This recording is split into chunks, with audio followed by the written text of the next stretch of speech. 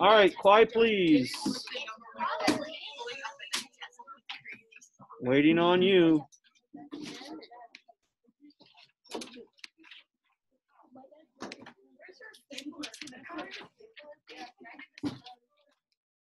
Coming at you, ready? Wow. Coming at you, get ready. Oh my God. All right, let's get things going here. Close the door, please. Come back. Everybody else, let's go to silence, please, so I can talk and you can hear. So, I mean, there's 4 days that are like just a lot of work, and we're on day 3 of 4. So we already done 2, and that's just multiplying with decimals. Just so you know, and I've said it a couple times, multiplying with decimals is not a 7th grade standard, meaning like you're introduced to it, you're taught it for the first time.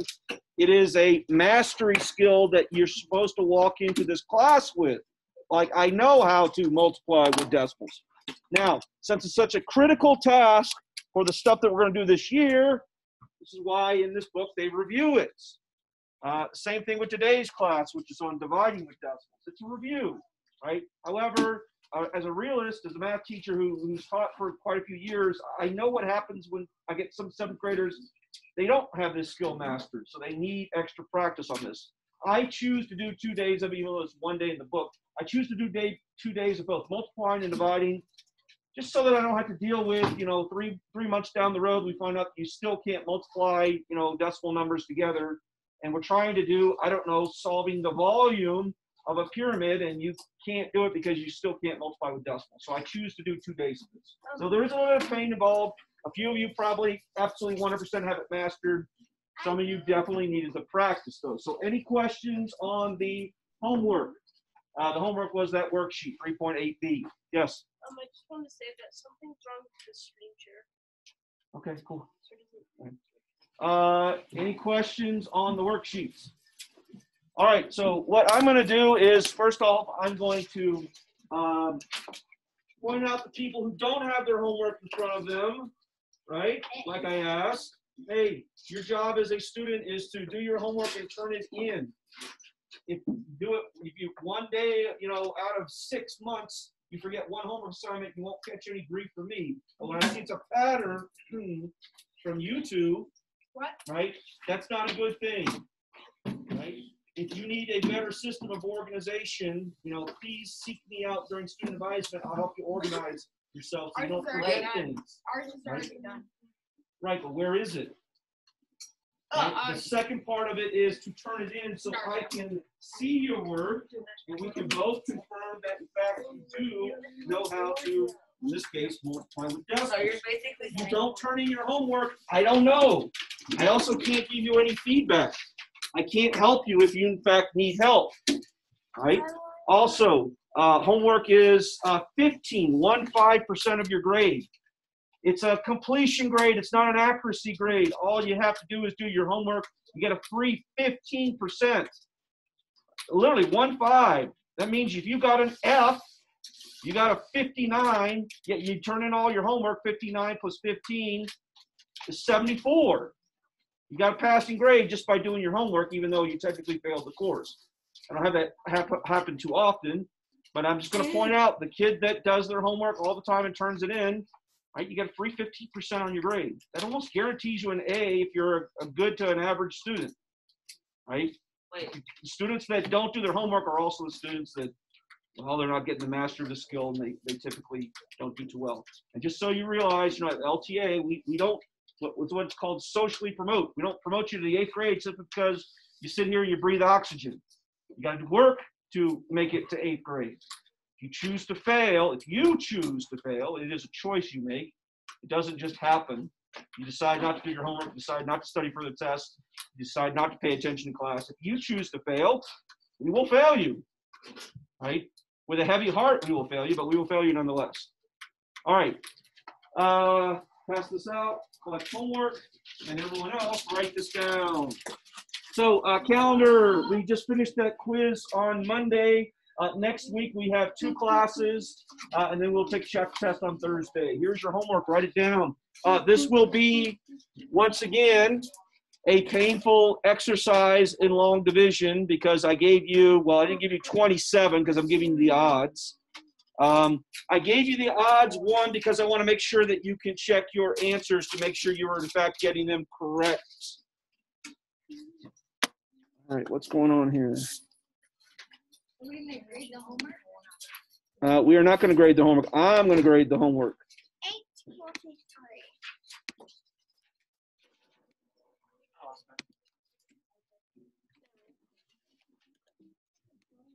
Wait. Hold on. I got it. All right. So I'm going to say it again. With multiplying with decimals, I recommended that many of you use graph paper. The same thing with long division. I'm going to recommend you use graph paper, especially for those that have sloppy handwriting. The graph paper will keep your numbers in a box, one number per box, and it keeps everything lined up perfectly. If you have perfect handwriting, which there's only 1 or 2 of you in this class, right?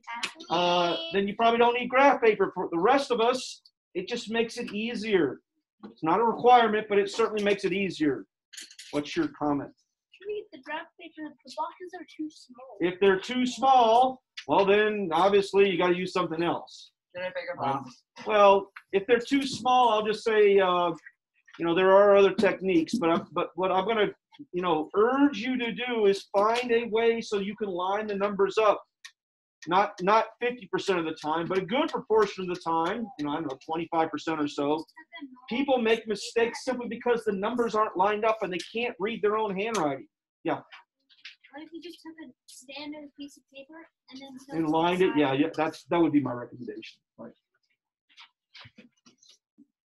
I know me, as when I was in your position in 7th grade, my handwriting would tend to get smaller and move in an upward direction as I went from left to right. Like I found it really hard to have my numbers all look the same size. And so when I got to things like decimal long division, it really hurt me because I just had horrible handwriting. All right. So here we go. So dividing with decimals. Dividing with decimals. Okay, so typically when I say dividing with decimals, Really?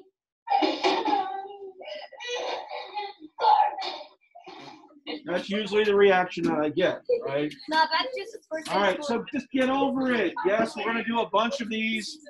We're going to spend 2 days doing this just like we did with multiplying with decimals. Some of you probably only need 1 day as a quick review. Some of you absolutely 100%.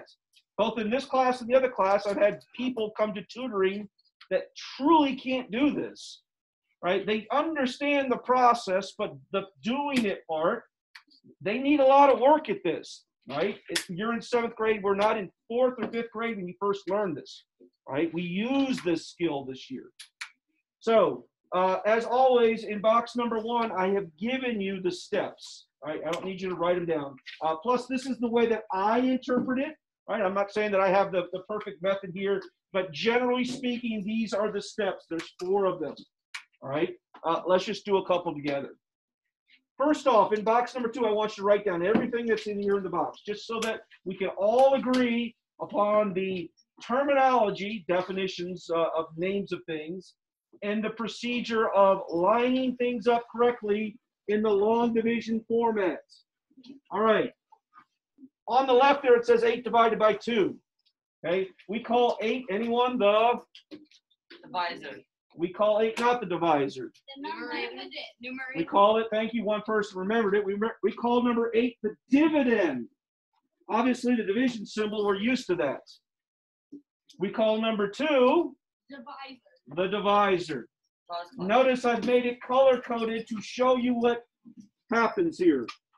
It turns out that when you throw this format, the one on the left, into the long division format, the numbers flip around. The 2, which is the divisor, is now the first number. The 8, which is the dividend, is now the second number. So first off, wrap your head around that. that if you see it printed or in your book, like on the left, this will be tonight for homework, to put it into the long division format, you need to flip the numbers around. You're like, why would I do that? I already know the answer's 4. Okay, great. This won't be the problem tonight. It'll be much more challenging. The answer has a special name. The answer is called the, somebody? Quotient. The answer is called the quotient. So divisor, oh, by the way, this is the long division symbol, right? And the answer, which in this case is 4, is called the quotient. And we all know that in long division, it goes at the very top. Now, if we were doing a problem like this for real, then we probably wouldn't have this class. It would be simple. These are just, math facts that we memorize. Today, we will be doing it with decimals. And it's called long division. And it is, of anything that you do, I would argue in math, this is the toughest thing that you will ever do in math. I would argue that. Why? It involves a little bit of guessing, a whole lot of checking, and you have to have solid math facts. It also has even more steps, actual math steps, than multiplying the numbers together. What's that trigonometry? Trigonometry is simple compared to long division. The long division. I'm just going to say long division in the actual act of doing it is the toughest thing that you will do. Right now, trigonometry would look impossible to you because it hasn't been taught to you. When I teach you trigonometry, you'll be like, okay, I got it. It's not that big of a deal. Right now, it certainly looks complicated. All right, hands down. I know, but I haven't talked about anything yet that there will be a question about. We'll get there. So in box number 3, I've got one set up for you. We'll start off really simple and we'll get more complicated. So I've already got it set up in the long division format. Just remember, 6 is the divisor, 25.2 is the dividend. The answer, or what we call the quotient, will go on top. Now I'm going to show you the steps. Then we can make some comments or questions. So here we go. So step number 1 says, put the numbers in the correct positions. Well, that's already been done for you. I'll just say the number, 3 mistake that I see that people make is they put the numbers in the wrong spots. I'm like, well, how would they? Yeah, they do that. They literally put the wrong numbers. Sometimes you look at the numbers, you're like, well, I don't know. I thought the small number was supposed to go on the outside and the big number goes. It doesn't work that way. You put the numbers where they need to go. You can divide a large number into a small number. You can divide a small number into a large number. It doesn't matter at this point. Step number 2. This is the one that I will see kids even in 7th grade make a mistake on. I don't care how many decimal places are in the dividend. I don't care. I only care how many decimal places are in the divisor. You have to look at the divisor. So I look at the divisor, and if it isn't a whole number, I got to make it a whole number. I got to make it a whole number. That is always step number 2 once you place the numbers in. I don't care how many decimal places the dividend has. Only the divisor. Hey, is the divisor a whole number? Yes or no? Yes. So this one I don't have to do anything to. I don't care that it's got a decimal place. I don't care. I only look at the divisor. Now, if the divisor has a decimal, then you kind of know how that story goes. But we'll do that one for another one. Okay, so step number 2, there's nothing to do. What I would recommend, so that you don't make a mistake, is once this process of moving the decimal around, you guys all familiar with that, is to move the decimal place immediately to the top. I want you to move the decimal place immediately to the top. This is kind of my suggestion. Some math teachers wouldn't make the suggestion. This is my suggestion. I move it immediately to the top so I never have to worry about it again. I'm done with decimal places. If you're doing this in graph paper, things line up perfectly. If you're doing this by hand, you've got to be careful, especially if some of your numbers are fat and some of your numbers are skinny. That decimal place can cause problems. That's why I move it to the top. Now I don't need to worry about it. Yes? So after you put this on, how do you do that? Forget about it. It's done. I mean, it's right exactly where it needs to go for the answer. For adding and subtracting, you drop it straight down. For multiplying, you wait to the very end and then count decimal places. For dividing by long division, you simply move it directly to the top. Now, be careful. You know, this is not one of those ones where we had to move it. We have to move it, we move it, and then move it directly to the top. All right, here we go. Step number 4 is the hardest one. I take a look at the divisor. In this case, it's 6. And I say, how many times does 6 go into 2? None. Now, some math books, some math teachers either have you put an X or a dash. I like zeros, right? But if you were taught with X's or just leave it blank, I don't like the leave it blank. The leave it blank causes problems. And the reason is that you forget where the next number goes. If I put a 0, well, there's a digit there. It takes up that empty space right there. Some books will put little tiny X's or a dash. If you see like a minus sign or an X, maybe you have, maybe you have. Okay. Well, 6 didn't go into 2, so then I increase the digit. I add one more digit. Now it's 25. Does 6 go into 25? Yes. All right, well, this was an easy. How many times? 4 times. Okay. Now I do multiplication. 4 times 6. 18. Now I'll have kids not know how to line it up.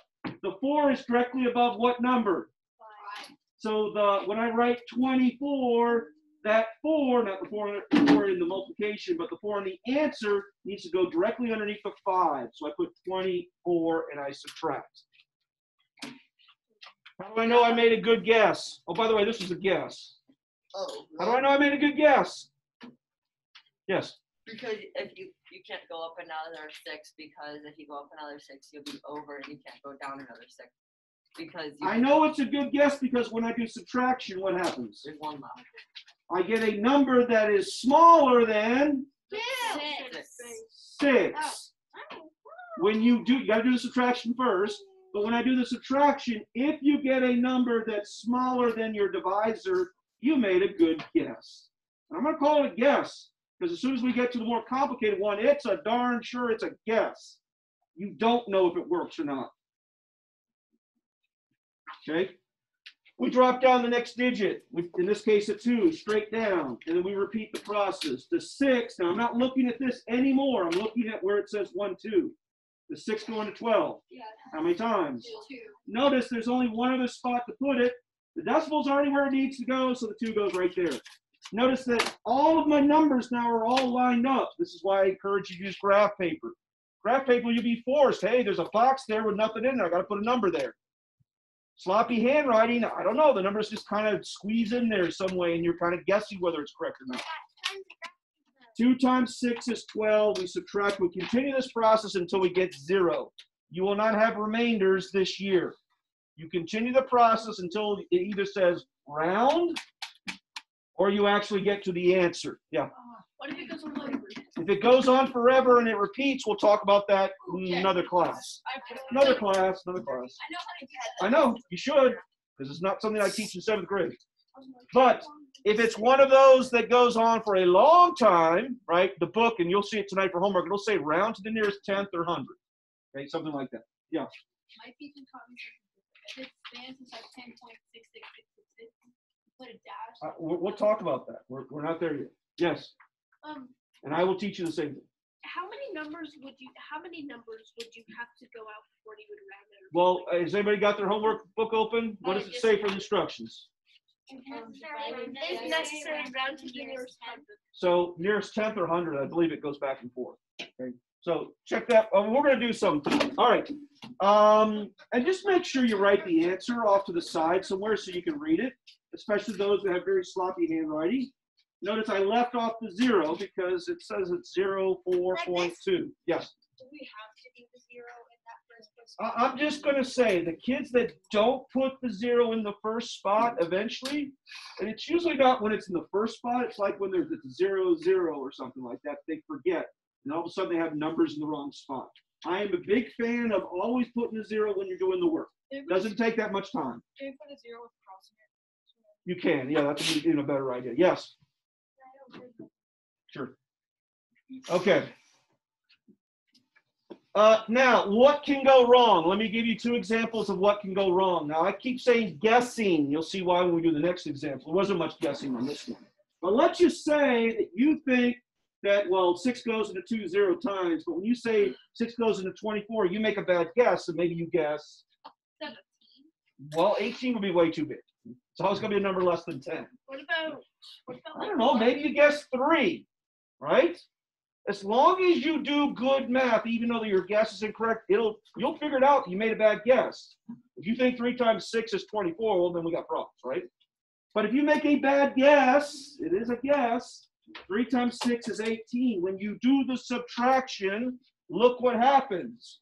25 minus 18 is 7. We got a result that is bigger than our divisor. That's how you know you need to make a change. So instead of guessing a 3, you guess a 4. Okay. Now what would happen if we guess too much?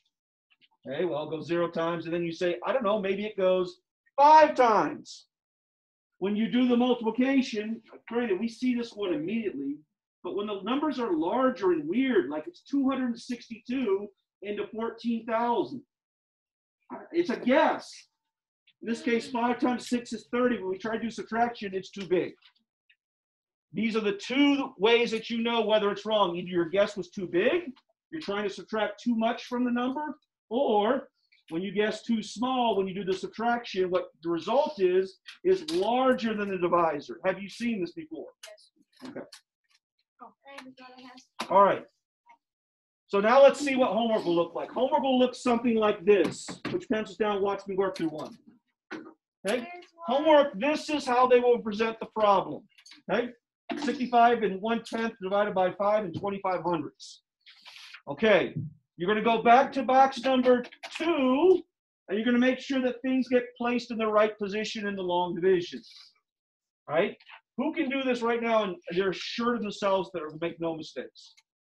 Okay, so our goal is by Monday, most of your hands are in the air. All right, so it will take practice, practice, practice, practice. So I placed the numbers in the right order. Notice they are backwards from what they appear. The divisor is the second number, the dividend is the first number. So when we throw that in the long division, the divisor ends up being the first number, the dividend becomes the second number. Okay, so this was the hard one, right? The first one was like ridiculously easy. Now comes the challenge. Now comes the guess and check model. You ready? Here we go. Hey, is the divisor a whole number? No. We need to make it a whole number. So how many decimal places do we move it? 2. If you move the divisor 2 places, guess what you have to do with the dividend? Move it 2 times. Once again, I don't care anything about the decimal and the dividend. Granted, the dividend only has 1 decimal place, right? I only care about the divisor. If the divisor has 2, I move the dividend 2, even though the dividend only has 1. Right? So this particular one, we're going to have to add zeros. So when we make the divisor into a whole number, right, we have to move it 2 decimal places. See what I did? So when I move this one, I got to move it 2 decimal, but there's only 1. There's no more numbers, so you have to add a 0. Is this new to anyone? No. Sort of. Kind of. Okay. I barely touched on this during 5th grade. Okay. Well, remember last year was 6th grade. Yeah, I know, in 5th grade, but 6th grade we did this, but then we started doing this during quarantine. But Okay. So you see where the decimal place is now. My recommendation is right now move it directly to the top. So right now I'm going to move it directly to the top, and then I can forget about it. I don't need to worry about it anymore. It's in the right spot. Okay. Up to now, this is the easy part. The hard part is, can you stay awake? Okay. Can you stand up? You know what we do in the Army when you fall asleep? They say, there's a 20-pound rock, and they say, go ahead, grab that rock and hold it above your head. And then for the rest of the class, you stand there with a rock over your head. And if you fall asleep, guess what happens? You break your neck. Well, the rock falls on your head. Right? No, I never had to do that, but I saw it done. Well, about 20 pounds. One, you get really tired, but you're straining, so it wakes you up. It's actually a pretty effective technique. But if you ever drop a rock on the head, I probably would get in trouble. So I can't do that. No, wait, not a rock, but you know those 20-pound balls? I'm sure that would work better. Maybe we should do 10 because. All right, let's do this problem. Here we go. Here is my suggestion. There's lots of trains of thought on how you approach this. For me, right, I do a bunch of rounding. You see this number? What's the number? 525, because we moved the decimal place. That's hard for me to count by. Like, I can't count 525s a lot. So I just make it easier and I just round. 525 is close to 500, right? If it was 585, then maybe we'd say 600, okay? I'm just gonna round it to 500. I can count my 500s really quick. And I can do mental multiplication with 500 really quick. I can do mental multiplication with 600 really quick. What's 600 times 2? You just did mental multiplication. You did it in your head, not on a piece of paper. Okay, so here we go. So I'm going to consider this 500. How many times does 500 go into 6? 0 times, right? It doesn't go into 6, right? So how many times does 500 go into 65? 0 times. Notice I put it in zeros. Ace said, let's put a 0 with an X through it so he doesn't forget it. I can live with that. Does 500 go into 651? Yes. How many times? You can. X's are good. Sometimes they put dashes. Those will work. I just want you to put something so that when you put your first guess, it goes in the right spot. You just said 500 goes into 651. How many times? 1. So I put a 1. Now I do multiplication. Now watch me. 1 times 5. 5. It's going to go directly underneath the 1. 1 times 2. 2. Directly underneath the 5. 1 times 5 5. goes underneath the 6. You see how everything lined up nice and neat? Do we know if it's the right guess? Not until we do subtraction. Well, I should say this. If you multiply and you get a number bigger than 651, then you know it's the wrong guess. You got to decrease it by 1. But until I do subtraction, I don't know if it's a good guess or a bad guess. Yes? So you have to move the decimal over twice, like to say it's like 18, and then you have to round it. Yes. But this is my suggestion. Ace says that he can look at 525 and do math with that. I would agree that some of you probably could. I'm just going to say for the rest of us out there, I can't count my 525, so I'm going to make it a friendlier number so that I can make a guess. The 1 is a guess. It's not guaranteed until you do the math that it's right. Well, let's do the math. Now we got to subtract. Well, we can't do 5 from 11, so we borrow 1 from the 5. 5 from 11 is 6 now, but now the 5 is a 4. 2 from 4 is a 2, and 5 from 6 is 1. Right? So I get what? 126.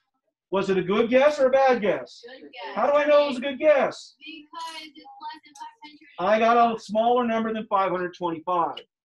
This is a hard stepper here. Yes. You say you can't subtract 5 from 1. I said we can't subtract 5 from 1, so we got to borrow 1 from the 5. Yeah. Becomes a 4. The 1 becomes an 11. Okay, I meant 5 from 1. All right. Yes. All your numbers are out of order.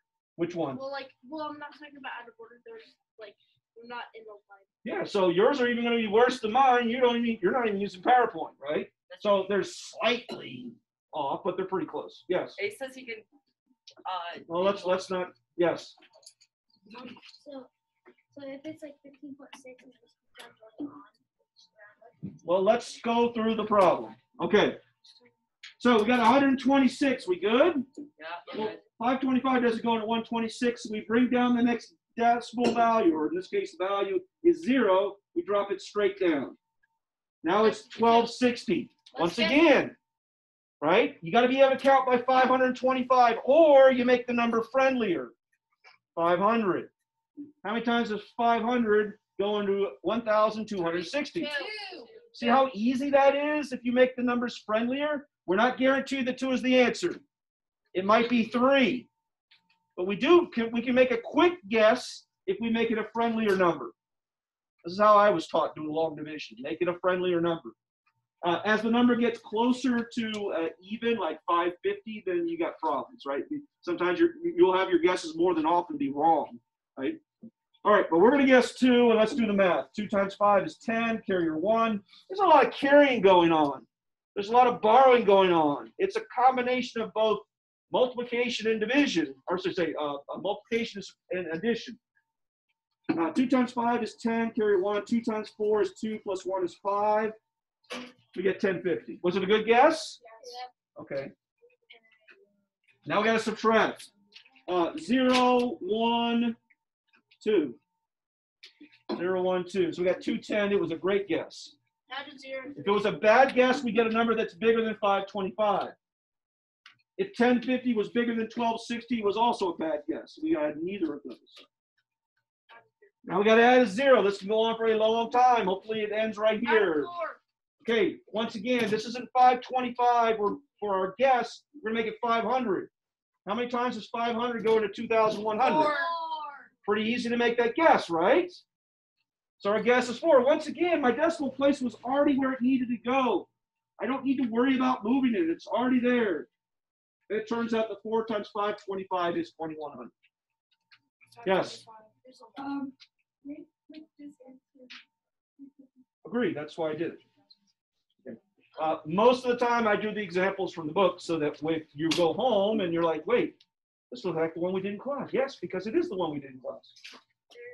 There's a lot of them that you have to round up. There are a lot that you have to round. Correct. Okay. So the nice thing about putting those initial zeros is I can read the answer immediately. I don't have to worry about, wait, were there supposed to be 0, 0 or not? Hey, it's 12.4 and that's your answer. Yes? We're going to do progressively harder ones. This is box number 5. Box number 5. Notice, now we have an instruction. It says round to the nearest 10th. If we're rounding to the nearest 10th, listen please. If we're rounding to the nearest 10th, how many decimal places do I need to go in order to round to the nearest 10th? Why 2 and not 1? How do you round? You always look to the Number to the right. number to the right. So that means if you're rounding to the nearest 10th, you need to go 1 more decimal place in your answer. We got to go to the hundreds. Because we're going to look at, well, the 10th is the significant digit, but we got to look 1 decimal place to the right of that in order to know whether we need to make the 10th one larger or keep it the same. Did that make sense? Yes. Tonight for homework, it says round to the nearest 100th. Guess how many decimal places you need to go? 3, because we got to look to the right. The ones to the 10th, you got to do the division until you have 2 decimal places. When it say round to the nearest, does it say round to the nearest thousands, any of the ones? Or is it just tenths and hundreds? Just tenths and hundreds. So it's either 2 decimal places for tenths, 3 decimal places for hundreds. Okay, let's do this together. Grab your pencils. Well, remember, when it's written like this, the numbers flip-flop. The divisor is the 1.25. The dividend is the 3.154. Yeah, and that's kind of close, right? Okay. I can't stress this enough.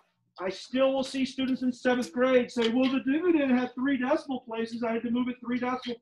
I don't care about the dividend. I only care about the divisor. How many decimal places are in the divisor? 2. So I need to move the dividend 2.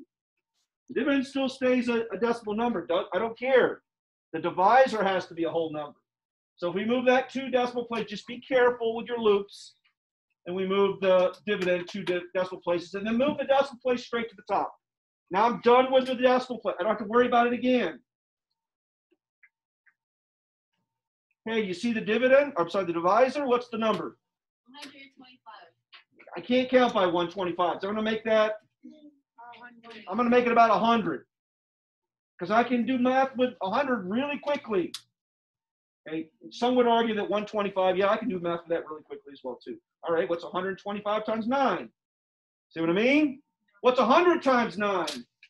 900. Way quicker, right? All right, does 125 go into 3? That is 0. Does 125 go into 31?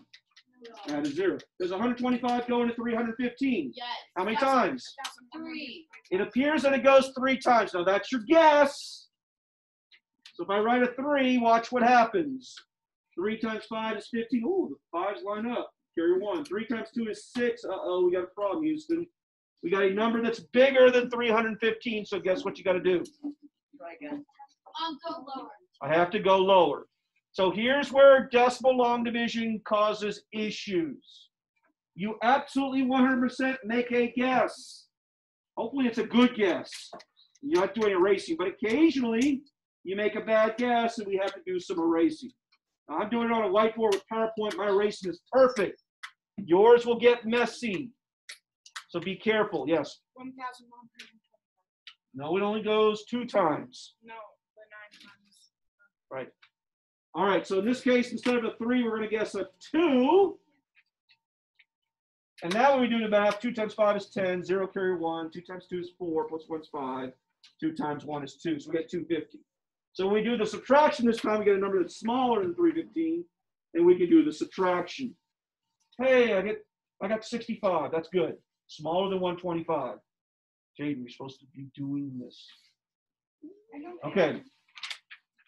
We said round to the nearest tenth. I don't even have a decimal place yet. I got to keep going. So I dropped down the 4. Everybody with me? Once again, I'm still going to consider this to be 100, not 125, so I can do the math easy. How many times does 100 go into 654? 6. The last time we made our guess, we were 1 too big. Whenever that happens to me, guess what I do? Go 1 too small. I always guess 1 smaller, then maybe I won't have to do it erasing. Did that make sense? The first time we did it when we guessed 3, we were 1 too large. It was a good guess, it just was too large. If I ever see that happen, then the next time I do it, I'm probably going to guess 1 less and see what happens. So instead of guessing 100 goes into 654 6 times, I'm going to guess it goes 5 times. All right, stop what you're doing. Listen up. Stop what you're doing. Sit. And listen up. All right. Do we think we have enough knowledge to do the homework? No. No. All right. Yes. All right. Who said no? Okay. Where's your lack of knowledge?